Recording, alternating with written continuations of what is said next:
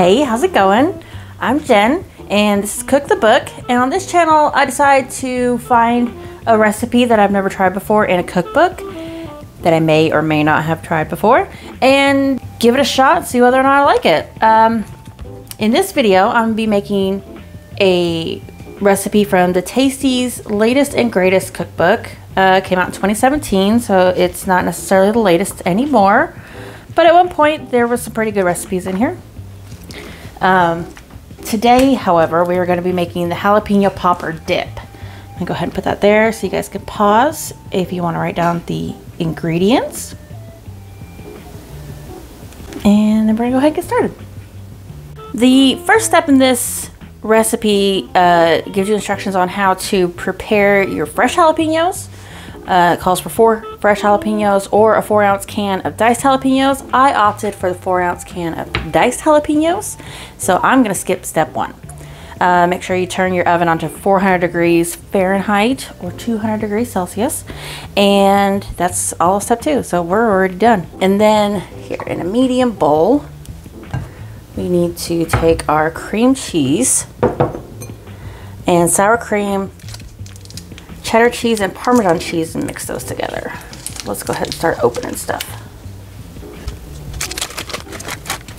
All right, 8 ounces of cream cheese, 1 cup of sour cream.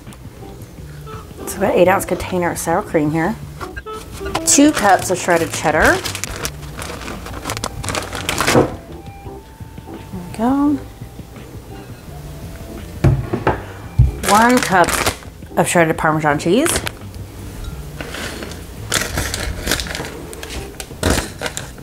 Oh no, wait.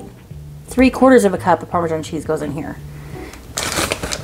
And then reserve 1/4 of a cup for the breadcrumb topping. For the breadcrumb topping. Oh, and the jalapenos. Now we mix it all together.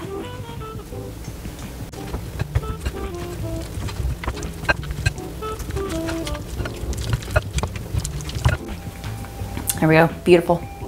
All right, now for the second part of step 3, in another bowl, you mix your breadcrumbs, which is 1/2 cup of Italian-style breadcrumbs, with 4 tablespoons of melted butter, and the rest of your Parmesan cheese.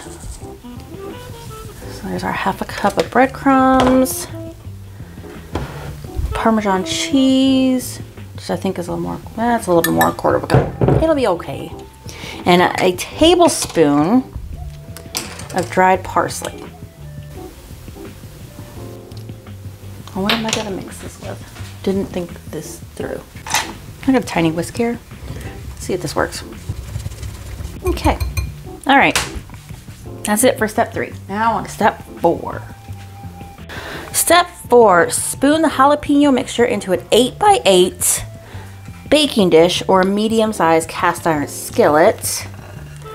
I'm gonna go with the 8x8 baking dish. All that in there and spread it out evenly. There we go. Now we need to read the instructions here. Sprinkle the breadcrumb topping evenly on top.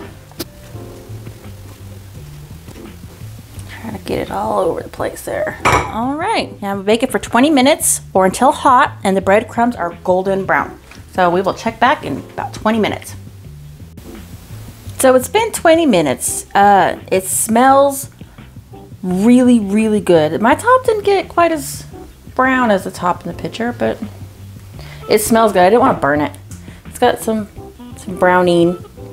Probably put it under the broiler if I want to, but I also didn't want to burn the sides. I've got some crackers here, and we're gonna go ahead and just break into this dip and see what we think of it. It's still hot, it's steaming. There we go. Let's see what we think. Oh, hot! Oh, it feels so hot. Oh, well, it burnt my mouth a little bit because I am impatient, didn't wait. But it's good. It's spicy. It's cheesy. It's good. I like it. It's a good dip. I'm going for more. I could probably live without the breadcrumbs on top, personally. I guess the breadcrumbs is what makes it the jalapeno popper dip and not just jalapeno cheese dip. But, you know, whatever. I like it. It's really good. I think that turned out really well. If you guys like this video, make sure you hit the little thumbs up button. And if you haven't already, click subscribe. Ring the little bell icon that, you know, every time I upload a video.